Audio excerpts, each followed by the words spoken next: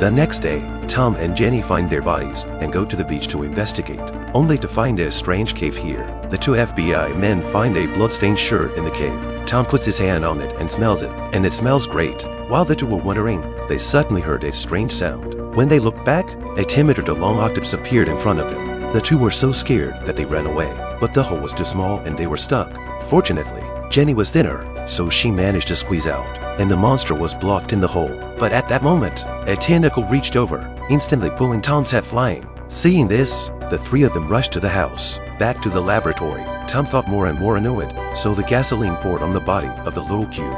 A fire to burn, but the fire triggered the fire device. The nozzle began to spray water. A few people rushed to close the valve, but it